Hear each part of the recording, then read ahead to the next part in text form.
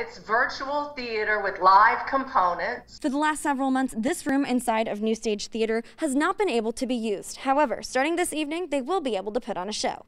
Joanne Robinson has been working at New Stage for years. She says she's excited to mix it up. To see what the audience response is, it's a whole different kind of theater experience, both for us as actors, and I think it's going to be for the audience as well. Marketing associate Shannon Frost says although it's not the same experience as traditional production, the online ones will quench any thespian's thirst. For a really fun evening, to get re-engaged with New Stage and to get a little bit of that live theater experience back in your lives. Artistic director Francine Reynolds will not be stage side for these shows, but even virtually, she is still making a huge impact. I'm really excited to start engaging with the audience again, and I'm really excited to be working with actors again, even if it's through the computer screen. It's just what we do.